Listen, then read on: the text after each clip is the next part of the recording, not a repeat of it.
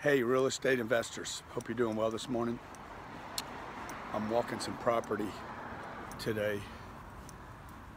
We found this unbelievable location. It's always over 30 or 40 years. Achieved premium prices, maximum dollars, best occupancies. And I'm not talking about the Beverly Hills Hotel that I'm leaving from. Okay, I'm talking about a property in Houston, Texas that we're closing on. I'm in Beverly Hills today. I don't actually shop property here anymore except for comparisons of other markets to see where other markets can go. They got so many problems in California with water, regulations, taxes, rent control, traffic issues, earthquake insurance, just so many issues that I avoid the space completely, and I don't want to pay taxes in the state of California. So, see, what I do is I go shop these properties, okay, to see what can happen in the future in the markets that I'm in, like Houston or across Florida where we have 5,000 apartments. Look, if you're in the real estate game and you're trying to find property, you want to look for these streets and crossways where there's high traffic, lots of great jobs, lots of money, and a disparity between the rent and ownership. See these homes across the street? $5–6 million each. The rent in this market can easily be $3,000 if there's no rent control. So that's what you're looking for. You're looking for a big disparity between ownership and renting. Even regardless the fact that you're like, oh, rents are already too high, they can't go any higher. Trust me, they will go higher. They have to go higher. You have fewer and fewer people in America that can actually buy a home. And surprisingly enough, after the last crash in 2008, you have fewer people that even want to buy a home. People want mobility now, and they're willing to use rent dollars to have it. Because today, whether you live in Houston, Dallas, Seattle, Vancouver, where there's almost no stock, no inventory, you can still rent for less than you can own, and you have the mobility to move around. Even in situations where the rent could be more than ownership, the down payment, the commitment to 30 years, 75 million millennials that don't know where they're going, where their job's going to be, are much more likely to rent than buy. Not to mention credit issues, down payment issues.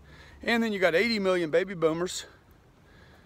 They've already owned 2 or 3 homes. They're like, dude, I'm good. I've already owned I've done the home thing. The home thing's not that big a deal. But check out some of these houses. Look at this neighborhood. Look at these big wide streets. You know what I always say?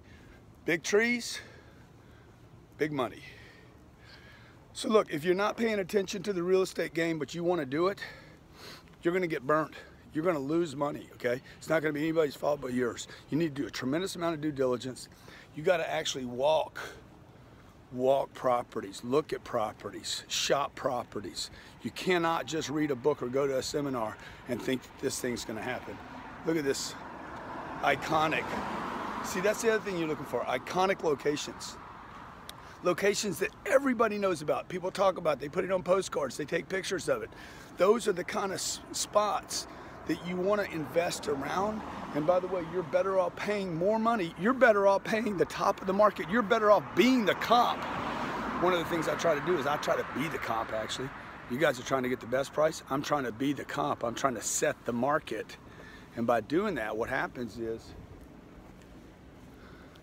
you become the king of that space.